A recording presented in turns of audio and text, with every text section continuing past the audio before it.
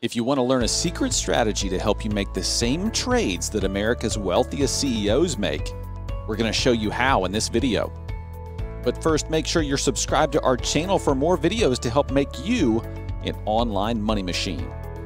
One secret strategy that not many traders ever discover is to make the same trades that the CEOs and other highly paid executives of big companies make. And we're going to show you how you can do it in just a minute. The wealthy CEOs and highly paid executives at big companies are called insiders, since they have special information about the company that can impact the price of the stock. Now, let's be very clear. Using information that isn't readily available to the public to make trades is a crime. At no point should you or anyone else attempt to make insider trades. But in the US, company insiders are required to tell the public when they buy or sell stock in their own company.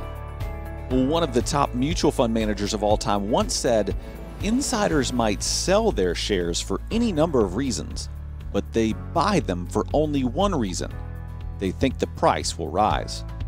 Studies have shown that publicly disclosing news about insider transactions is profitable for everyday investors like you and me, since insiders tend to beat the market. And the odds in favor of an insider purchase being followed by further purchases are 3 times greater than the odds of a purchase followed up by a sale. Think about it. Who understands a company's product, management, and future prospects better than its own leaders? Investors like you and me can capitalize on insider knowledge legally by following public databases that track insider buying. One of the easiest databases for investors to use is called Open Insider. On Open Insider, you can see exactly when insiders are buying and when they're selling. To use Open Insider, simply visit openinsider.com. From there, click the Charts tab at the top of the page.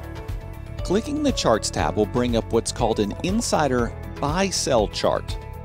The chart has a blue line to show when insiders are buying stocks and a red line to show when insiders are selling stocks.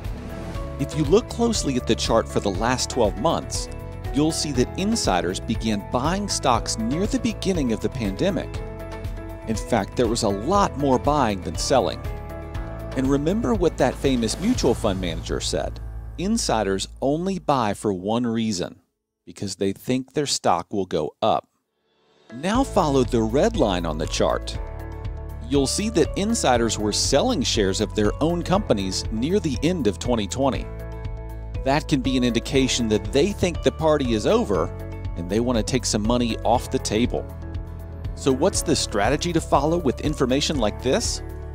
Keep an eye on that blue line, and when CEOs and other insiders are buying up stocks, it may be a signal to you that it's time to get in with your own money. And for more tips on how to ramp up your online money machine, subscribe to our channel. Thanks for watching.